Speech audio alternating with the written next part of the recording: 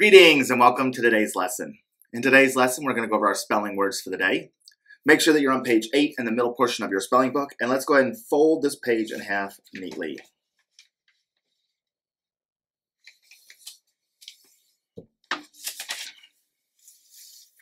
As we go through, make sure that you're participating well using your hands and fingers, break words into syllables and sounds. Make sure you're trying to say everything with me so you're learning how to spell English words. And make sure that you include all the appropriate spaces, rules, and markings.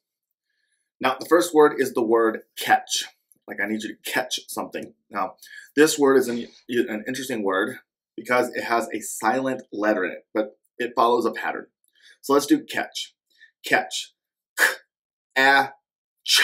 Now, that's what we hear, right? We hear that CH, okay? But there is a T that comes in the middle. And so oftentimes, when you have a single vowel and then a CH, a T will come in the middle. You don't really hear it, but it's a normal pattern that English words have. When you have a single vowel followed by a CH, you put a T in the middle. So here for catch, C-A by itself, CH, so you put a T in the middle. All right, write the word catch. K-a catch. Markings, k-a-ch, once, catch. Now the next word is a catcher. So someone who catches is a catcher. Catcher, base word catch, ending -er. I write catch, add -er to make the word catcher. K-a-ch, catcher. K-a-ch, catcher. We're going to brace these two together. Now the next word is the word kitchen. Okay, so I went to the kitchen. Kitchen, base word kitchen. Kitch, N.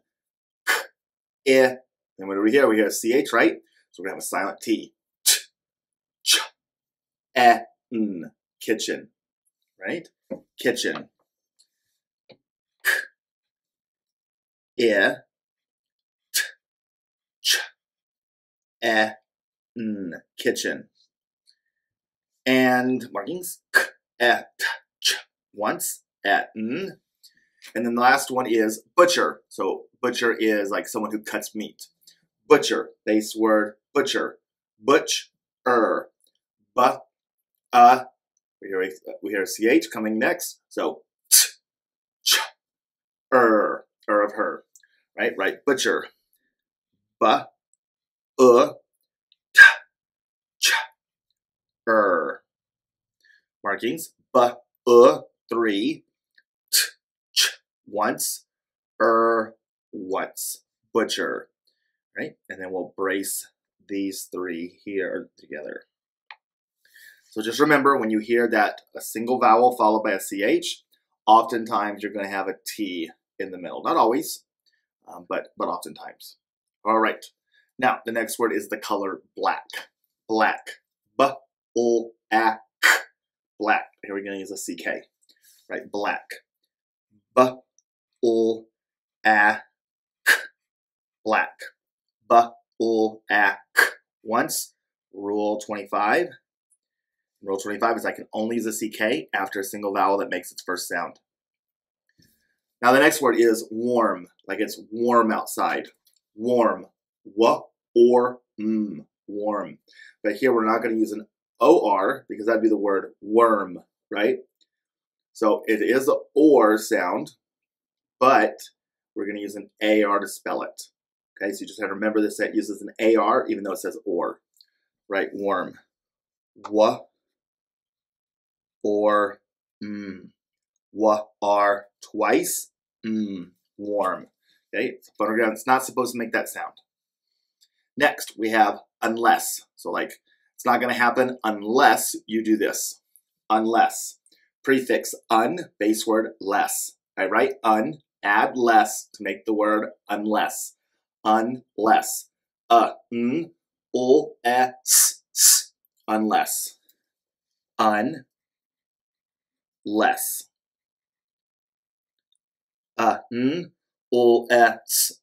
Rule 17. Rule 17. Words that end in S often double. Now the next word, clothe. Like I need you to clothe yourselves. Put clothes on, okay? Clothe. Base word, clothe. K-L-O-V-E. Clothe, right? Here this E is going to let this O say O, right? Clothe. K-L-O-V-E. Clothe. Markings. K-L-O once. V once, two. E once. So here the TH making a second sound, but this E is letting the O say O. Next, now when you clothe yourself with clothes.